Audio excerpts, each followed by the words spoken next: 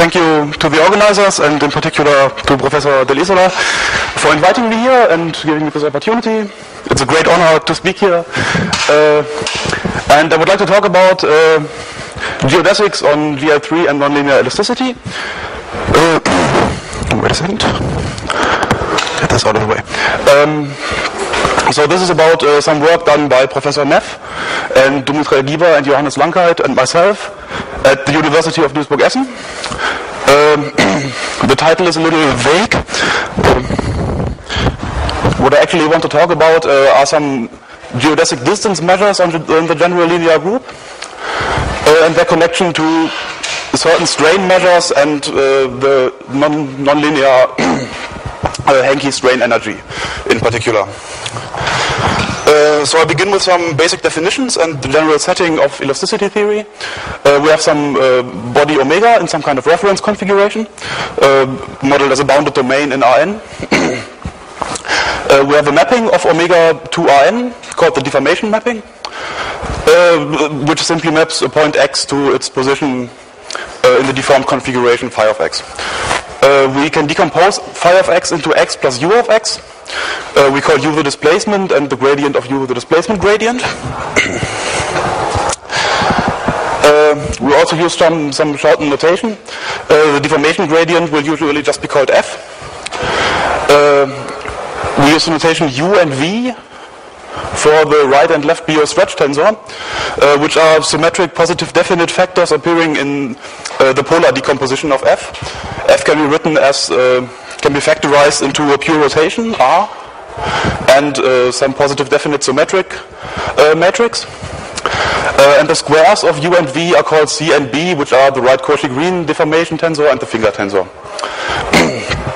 We also write epsilon for the symmetric part of the displacement gradient, which is simply the infinitesimal strain or the linearized strain from linear elasticity theory. Okay, so extremely important in the theory of elasticity is the concept of strain. The idea behind strain is to measure only the non-rotational part of the deformation gradient.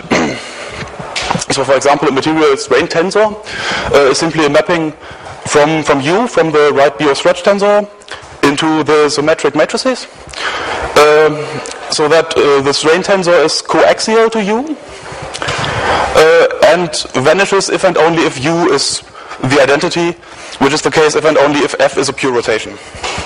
So, in some way, the strain tensor is only the non-rotational part of F. You have also translations? Excuse me? Do you have translations as well? The translational part is lost since f is the, only the gradient, so the translational part is already lost. But of course we want this to vanish if and only if it's a rigid body movement, so translation and a rotation, but we lose the translation by the gradient, and the rotation should yield 0. We also use the term strain measure. A strain measure is simply a non-negative number associated with U, with some deformation gradient, and it should, that's just a general idea, measure how much the deformation gradient deviates from a pure rotation. So that's the basic idea behind strain. And of course, this is closely related to the concept of energy functions. In the most simple case, the most simple energy is, of course, this quadratic one, which correlates to the case of linear elasticity. We simply have two parameters called the shear and the bulk modulus, and it's pretty much only a weighted Frobenius norm of epsilon of the infinitesimal strain tensor. We split into the deviatoric and the trace part. The deviatoric part is just the projection onto the trace-free matrices, and it's a squared weighted norm of epsilon. And for isotropic elasticity, this is the only form in linearized elasticity that the energy can take. So there aren't much possibilities. However, in the nonlinear case, there's a very large number of different energies. We can, so this is the most basic definition of an energy function in the nonlinear case. An energy function should be invariant under left and right application of rotations, so this should hold for all q in SON. And again, it should be 0 if and only if f is a pure rotation. And it would be more precise to call it an energy density. The energy of a whole deformation phi is simply the integral over the energy density of the deformation gradient. Usually there are some additional requirements. Not every function satisfying these properties is a proper energy function in the physical sense. We should have some smoothness. Of course, compatibility with the linear case for small deformations, maybe some constitutive inequalities or convexity conditions or something like that. But this is the most basic definition of an energy function. Like I said, there are many different energy functions which were proposed.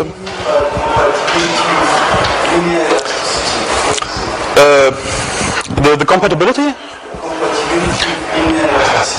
It's simply that if we have small f, if f is close to the identity, so that the displacement gradient is very small, it should be approximated by the linear energy.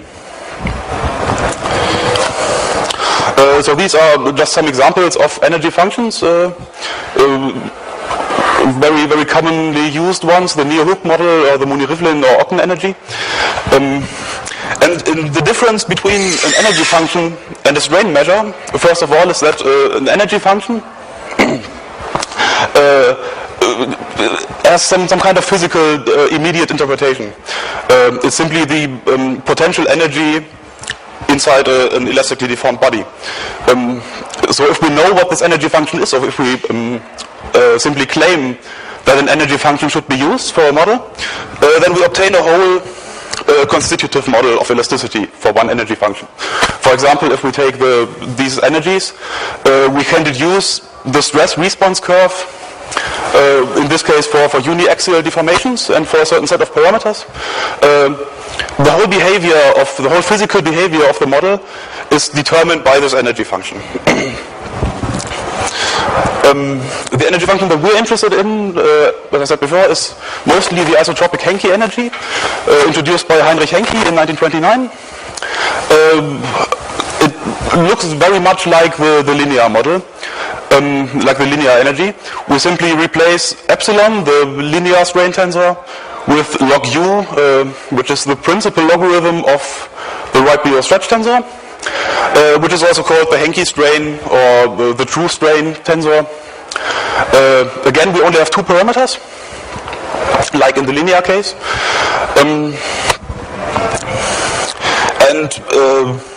The Henke strain energy has some very good properties. First and foremost, it's a very, very good fit to experimental data for up to moderately large strains. So around 20 to 40% elongation, for example, of some rubber-like materials. The experimental measurements are a very good fit to the response curve, which is deduced from the Henke energy. For larger deformations, however, it's not a very good fit. The Henke energy also fulfills some constitutive inequalities, for example, Hill's inequality, the Baker-Erickson inequality. It uses only two constants, which are the same as in the linear case. So it's very simple for a new material to obtain these material parameters by simply measuring in a very small range the deformations and the appearing stresses. And then you have the whole constitutive model for this material, which is a very good fit then for even larger deformations. There are, of course, also some drawbacks, mostly in mathematical nature. The Henke energy is very difficult to handle. It's not polyconvex and not quasi-convex, which was shown by Professor Neff in his PhD thesis, actually. It's not even Legendre-Hadamard elliptic, which is a necessary condition for those convexity properties. Furthermore, it has only subquadratic growth for large deformations. Even worse, there is no Q coercivity whatsoever. There is no Q such that the Henke energy is Q coercive for large deformations. And since well, pretty much all existence results for the existence of energy minimizers for certain boundary value problems are based on some kind of convexity and coercivity. There are no strong existence results known for the Hanke energy. So from a mathematical perspective, it's a very difficult kind of energy function. By existence result, you mean minimization problem? The energy minimization existence, of course. So you have some boundary value problem, and you are looking for the deformation which minimizes the elastic energy. Okay, so back to the more general case. So now what's the difference or the similarity between energy functions and strain measures?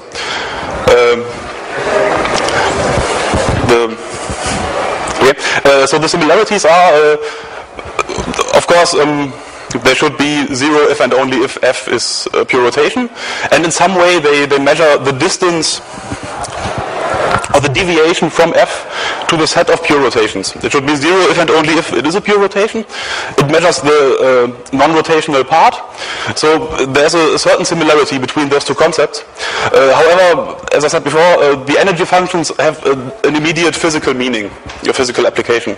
And the strain measure is simply some mathematical way of measuring this deviation. Okay, so if we wanted to characterize at least a strain measure, maybe even an energy function, as some kind of distance of f to the set of rotations, which from a mathematical perspective it simply is, then the question reduces to the question which distance function we should use on a set of matrices.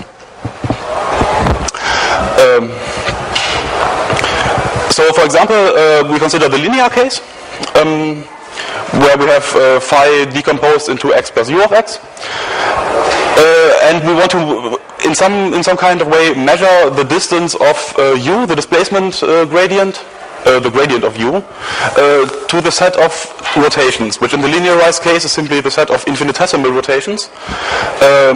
If we are close to the identity, we can simply take the tangent space of SON at the identity, the linearized approximation of the set of rotations, and that is simply the set of all skew-symmetric matrices in Rn by n. So now what is the distance between the displacement gradient and the set of linearized rotations? Well, that depends on what kind of distance measure we use on the set. The simplest one would of course be some kind of Euclidean distance. We have a norm, for example the canonical Frobenius norm, and then, of course, we have a distance measure by simply taking the norm of the difference. Since the Frobenius norm can easily be decomposed into the deviatoric and the trace part, excuse me, we can also use the weighted Frobenius norm simply by putting some weight factors in front of these two parts. The deviatoric and the trace part are weighted in a different way. And then we can simply take the Euclidean distance as the weighted norm of the difference between 2 points, between two matrices. So with this distance, what is the distance between the gradient of u and the set of infinitesimal rotations? Well, it's simply the weighted norm of the symmetric part of the displacement gradient, which is exactly if we square it, we exactly get the isotropic elastic energy. It's easy to see that this is actually the distance. SON, small SON, the set of infinitesimal rotations, is a linear space. So if we have this displacement gradient here, the element of best approximation is simply the orthogonal projection, and the difference, the remaining part, is the symmetric part, and the difference is the norm of the symmetric part of the infinitesimal strain.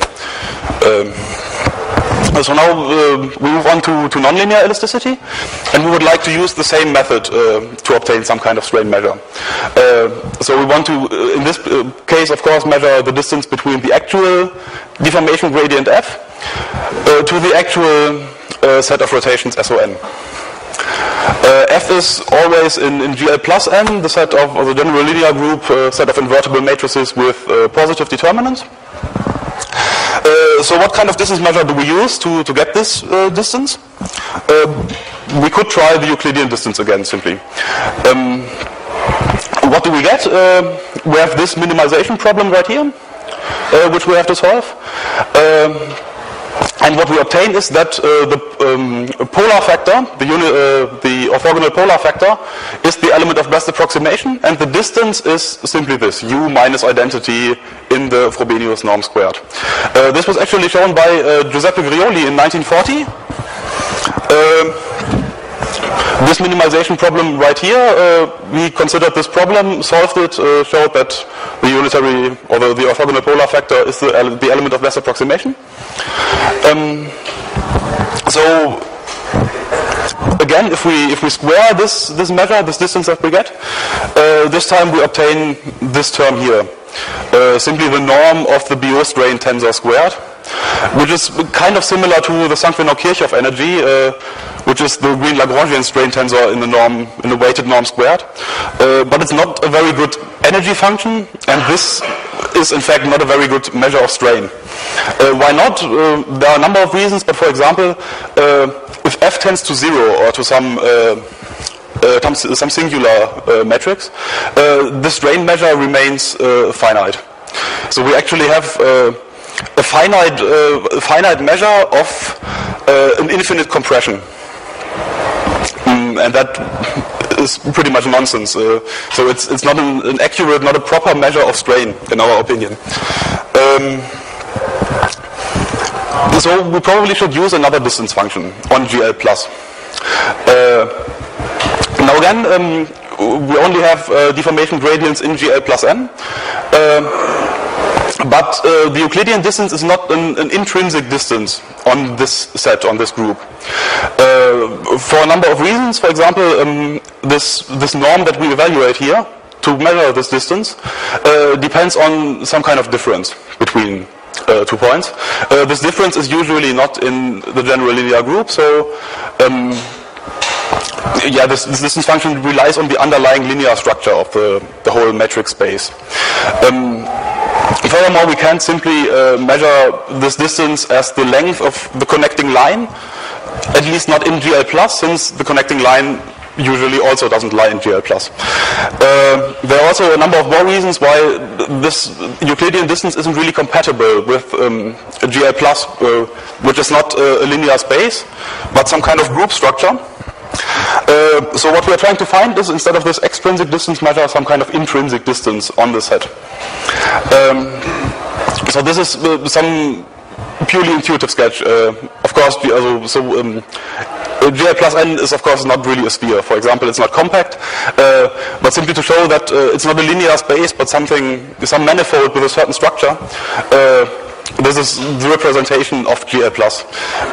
Just to show, for example, that if you have some point f, and you have the submanifold SON, then you shouldn't measure the distance by a straight line. That's just not the right measure of distance on this set. So what should we use instead? Of course, since GL plus n is simply a manifold or a Lie group, we can equip it with a Riemannian metric. And that can then be used to measure some kind of geodesic distance. So from a mathematical point of view, it's very easy to use a so-called left invariant metric. What that means is, for a Riemannian metric, we have to define some inner product on each tangent space. And the left invariant metric simply defines one fixed product on the tangent space at the identity, and then transforms all other tangent spaces into this tangent space. I have a picture for that. So we have some point A, and the tangent space at A. And a left invariant metric simply applies the inverse of A to the tangent, and transforms it into the tangent space at the identity, where we have then some fixed inner product, which generates in this way the whole Riemannian metric on the whole set. We also call this tangent space at the identity small GLN, which is simply the space of all matrices. If we have a Riemannian metric, we can measure the length of a curve simply by this term here, similar to the Euclidean case. And we can also finally define the geodesic distance between 2 points P and F, which is simply the infimum over the length of all curves inside this manifold connecting P and F.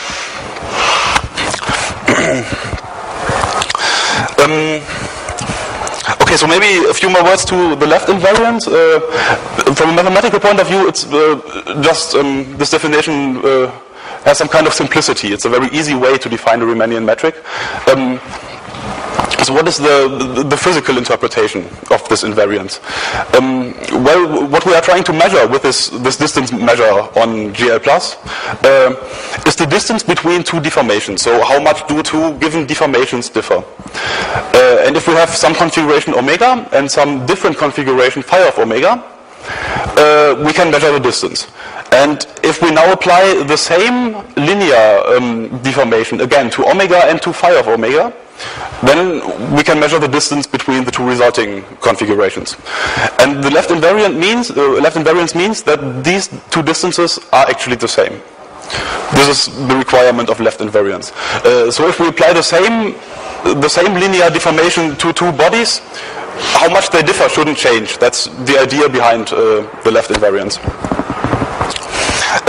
We also require right ON invariance, which is simply because of the isotropy. We want some isotropic measurement. So now for left invariant and right ON invariant Riemannian metrics, we actually know how this inner product on the tangent space at the identity looks like. And it's always given by three parameters.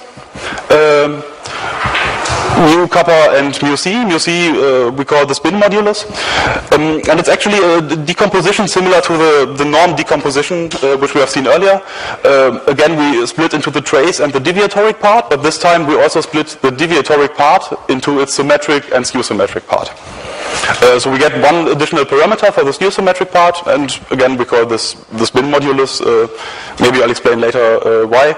And so our Riemannian metric, that's a little out of bounds here, is simply given by this inner product, evaluated for the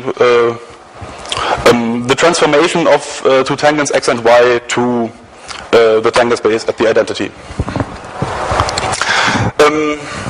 Okay, so now we have the geodesic distance measure well defined for those left GL, right ON invariant Riemannian metrics. And what this looks like in the intuitive sketch would be we no longer simply measure the direct connecting line, but the shortest connecting curve between F and SON. The sketch already implies that the polar factor is again the element of best approximation, which we don't know yet.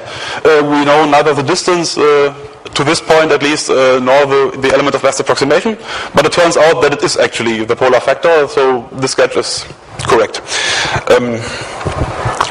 So now, how do we measure, or how do we compute this distance? Well, of course they're called geodesic distances for a reason. It's defined as the infimum over the length of all curves connecting two points, but from a general theorem called Hopf-Rino theorem in differential geometry, we know that there's always, for geodesically complete spaces, which GL plus n is, there's always a shortest connecting geodesic. So this infimum is actually a minimum. The infimum over the length of curves is a minimum. It's attained by a connecting geodesic curve. And what we know is how the geodesic curves on GL plus n with such a metric look like. So we've shown that they all have this representation based on a result by Mielke, who considered SLN as a manifold for some considerations of plasticity theory. So we expanded it simply to GL plus n, and all geodesics starting in a point F are given by this form. They all take this form for some psi in GLN, the set of all matrices. So now the problem is we want, what we have to do now is to find the minimum over the length of all curves connecting F and P, of all geodesic curves connecting F and P. But although we know that all geodesic curves that start in F look like this, with the initial tangent xi, and we know what the end point, of course, is, the evaluation of this at t equals 1, we don't know how to solve for xi. There is no known closed form solution to this equation here, where we can, for given f and p, simply compute the initial tangential direction xi. So okay, we know what the geodesics look like, but we don't know which geodesics actually connect to points f and p. And that makes it impossible to actually compute the geodesic distance of two given points. We simply cannot do that. Until now, we still don't know how to do that. But what we can do is use these two formulas to give a lower bound on the distance to the whole set SON. So after some computations, we obtain this right here, the minimum over all logarithms of QF, the minimum over all Q in SON, in the weighted Frobenius norm squared, is a lower bound for the square of the geodesic distance of F to SON. And we also can simply obtain an upper bound. We insert one rotation here, the polar factor. We take one curve connecting it to F, measure its length, and then we of course have an upper bound for the geodesic distance of F to SON. And what we obtain by simply taking the polar factor and a certain curve is this, which is, okay, so it's the distance squared, and that is actually simply the Hanke strain energy. So to show what we are trying to show, that this distance of F to SON squared is exactly the Hanke strain energy, what remains to do is to show that this minimum right here is equal to this, to the Hanke strain energy. Then we know that the upper bound is equal to the lower bound, and therefore they are both the geodesic distance. And we have just the right theorem for that, shown by Neff, Birzan, and Lankheit in 2013, which simply states that this minimization problem right here has this minimum as a solution, the Hanke strain energy, and that the element of best approximation, the minimizing element, the minimizing argument now in this minimization problem is the polar factor of F.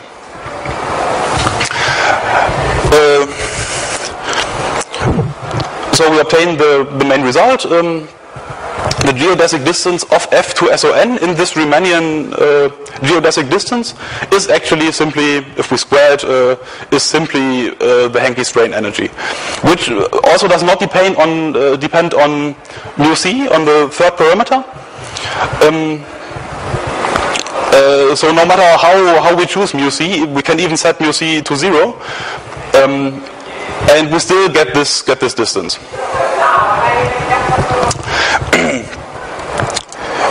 Okay, so once again, this intuitive sketch of GL plus n.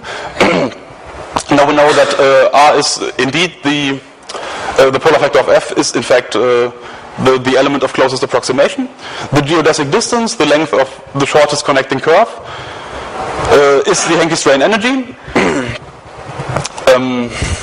We can also once more draw this Euclidean distance right here, and we can also see that it's very compatible to the linear strain measure that we discussed. If we take this tangent space at the identity, and if F varies only a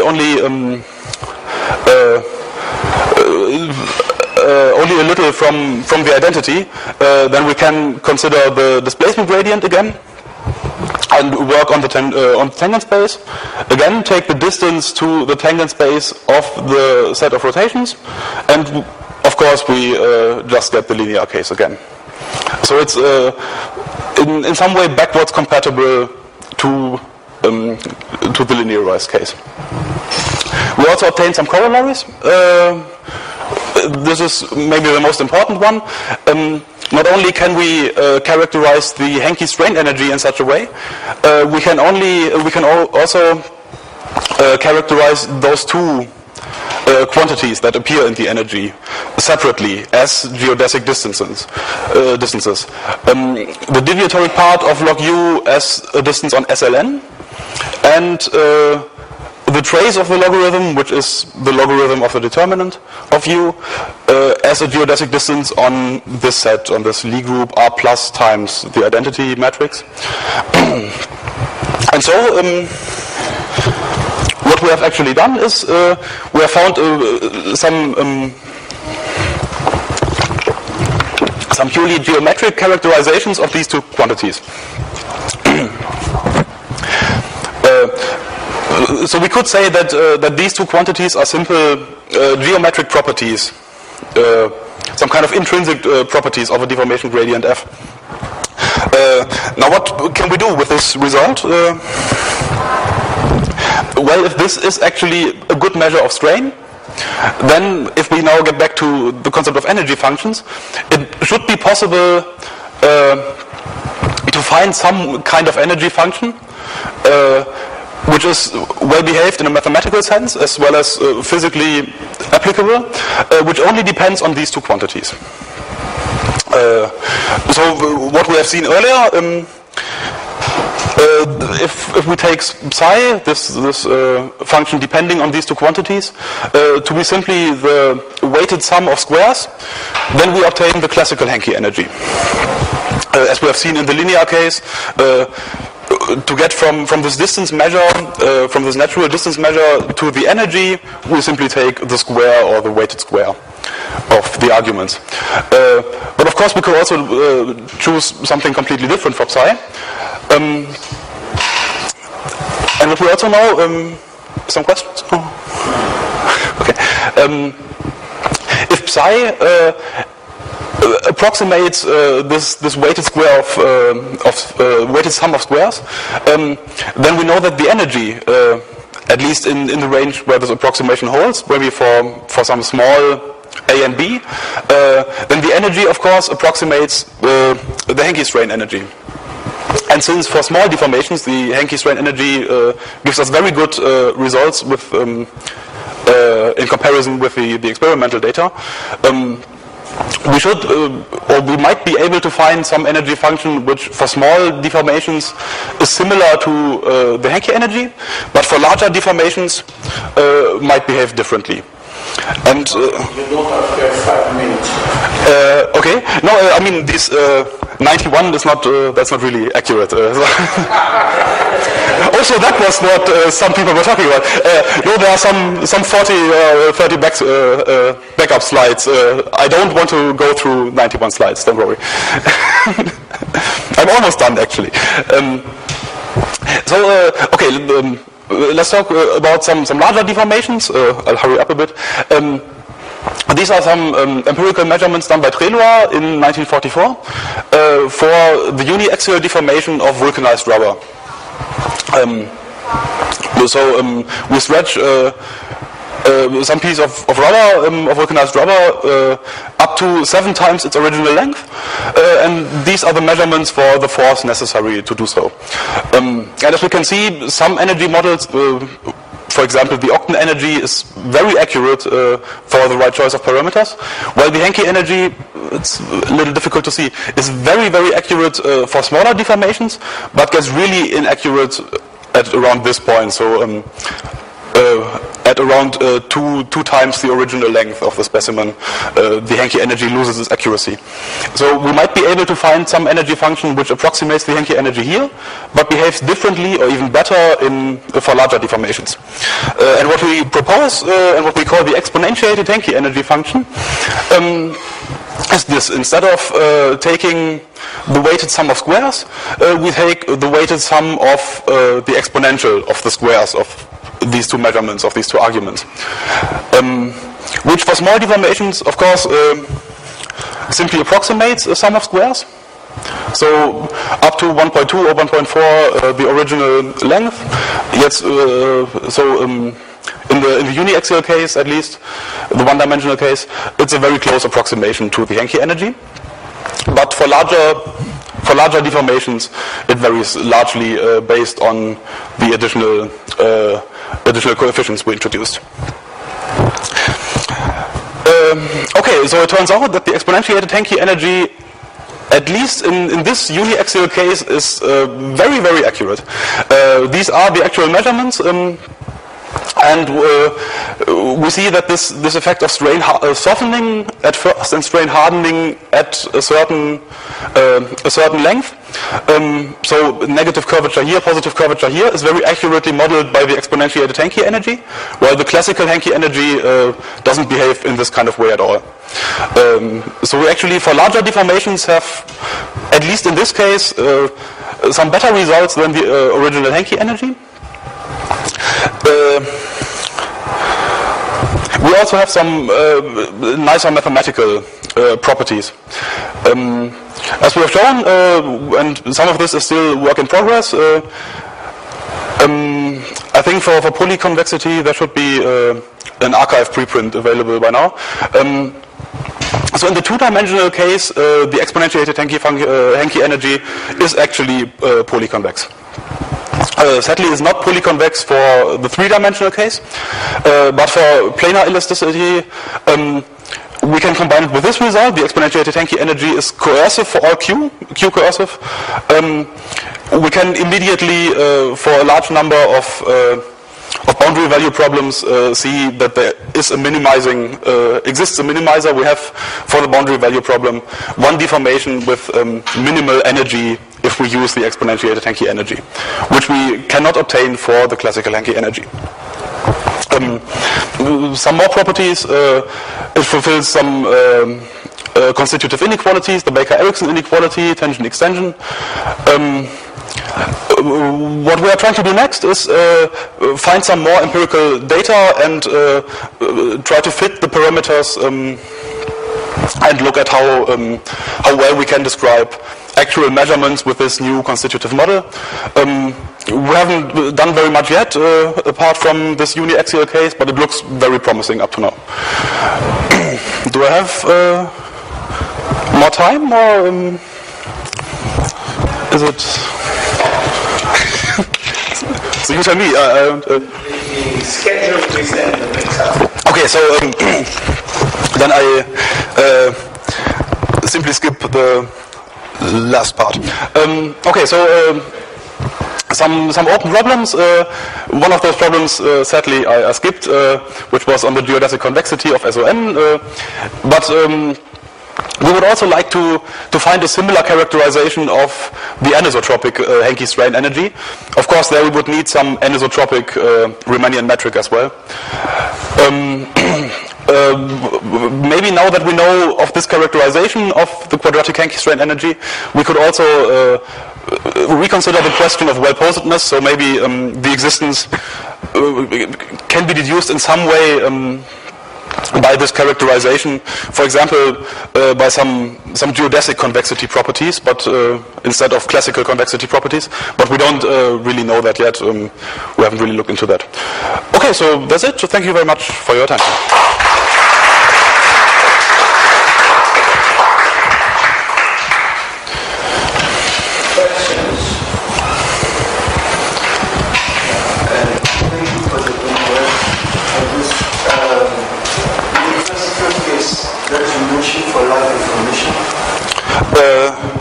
We have a middle of stress which is connected to the strain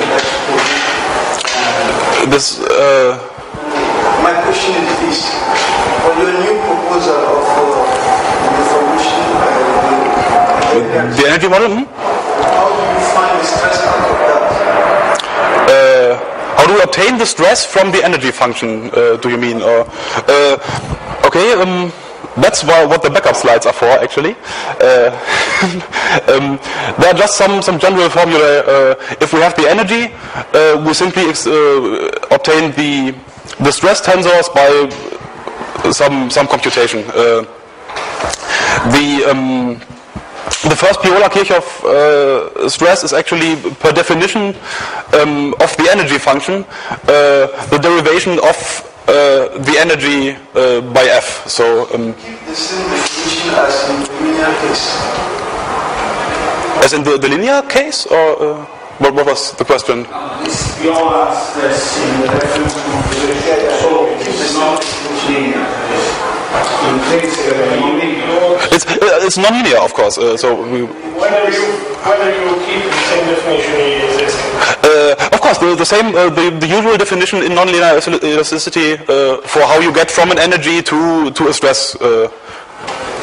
We simply use there's no change there. We simply use the classical framework. We just change the energy function.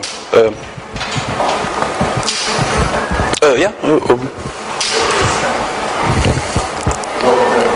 If I understand correctly, your energy function is a variant of the Dirichlet energy or mappings to a classical Lie group. No? If I have from a remaining manifold to a classical Lie group, then I can define the Dirichlet energy. I'm not familiar with the. I wanted to say of the Henke or distance. The Henke energy is the geodesic distance, or then they are equivalent. No? You can minimize length or minimize the energy. yeah, okay, of course. Length, yes. So if we use this as a strain measure again, so get back from this new energy function, is the question what we. I mean, this was just the sentence. No, then I wanted to say that many of the problems here in the last slide. Yes. Have a solution in the theory of the classical theory of Lie groups. For example, you're looking at, say, the formula for the Riemannian curvature. Yes, of course. We would. Formula for the classical Lie group. So you could try to adapt. We would really love to do it. The problem is that at our department we know very little about differential geometry and Lie groups, actually. So if anyone here is familiar with Lie group theory and the geodesic convexity, for example, we would be delighted if you could help us and assist us in some of the computations. But I mean, of course, this might be easy. We haven't really looked into that. If there's the general theory behind that to simply obtain those tensors. For the ordinary metric, here then there is this Cartan formula, and you should adapt it to the case that you have two different weights. Yeah, we would. Two different directions, and then maybe there is some adaptation. We would really like to do that. So again, if anyone is more familiar with that than us, we would also accept help. But okay, so we might look into that. Okay, thank you. I have also a question. I don't know whether you know that there is a recent work by Stefan Lukaus and Roman Geodesic, where they derive from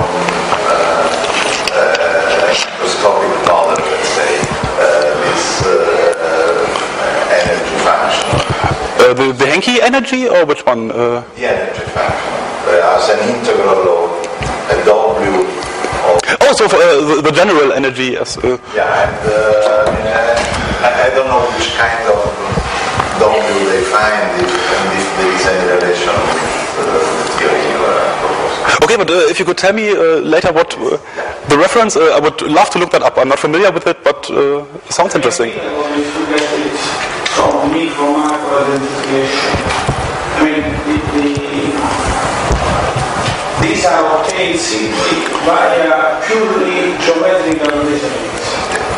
So what is astonishing is that Henke gets this expression with the heuristic. Yeah, maybe there is some. So if you get from the macro world also this problem, there is. This approach is computation, but you have an idea to generalize this approach to second high value theory. Could Could you ask again? If you can generalize it to higher gradient energies. This new energy function, or I have no idea. With higher gradient energies, we haven't worked with that at all. So I'm not familiar with it. I don't know. Sorry, I can't answer that. Okay, so if there are no other questions, we can go.